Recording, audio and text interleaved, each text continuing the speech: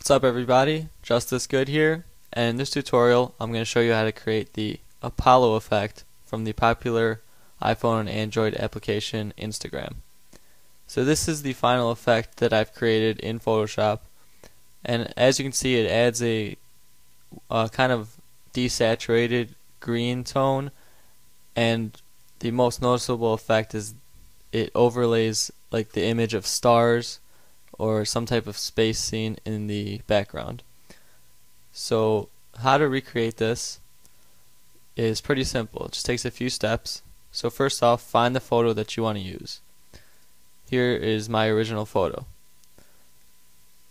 Now the first thing you want to do is go to Filter, Lens Correction, which is right here, and then under the Custom tab you're going to go to Vignette, which is the third box, and just take the slider and darken it a bit. So we're just going to create a small vignette. Now for our next step, you want to go to Layer, New Adjustment Layer, Black and White. Now on this layer, you're just going to turn the opacity down to 50%. Now we're going to add another adjustment layer after we've desaturated the colors a little bit to add that green tone. So go to Layer, New Adjustment Layer, Photo Filter. Under the filter, select green and keep preserve luminosity checked and turn the density up to 50%. You can adjust the exact percentage higher or lower depending on your picture.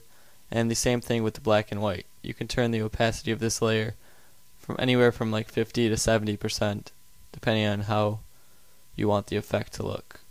But I'm just going to keep it at 50 and 50 here. Now for the final and most important step, you want to find a picture of a star scene or stars on the internet.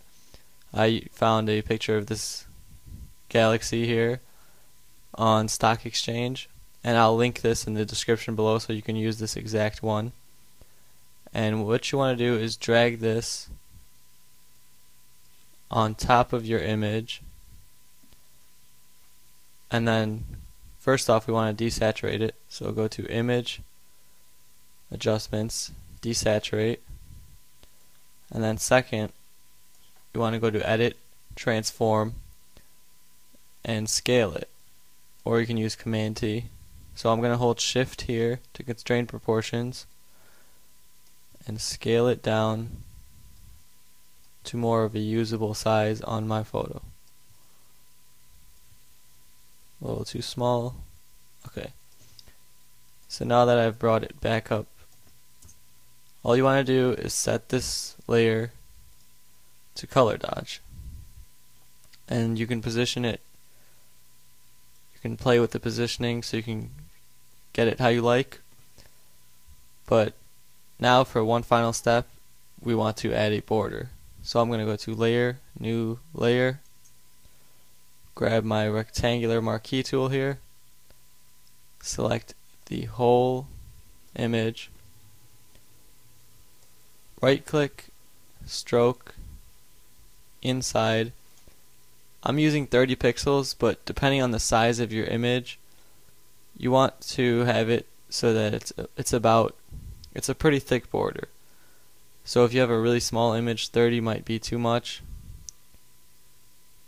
but you'll see in a second. Just change the color. Instead of white, just drag it a little bit down to like an off-white, and location inside, everything else is good. So as you can see, I'll right click and deselect there. It's a pretty thick border. In proportion to your image, it should be about that thick. So instead of 30 pixels, use whatever fits for your image size. But overall, that's our final effect there.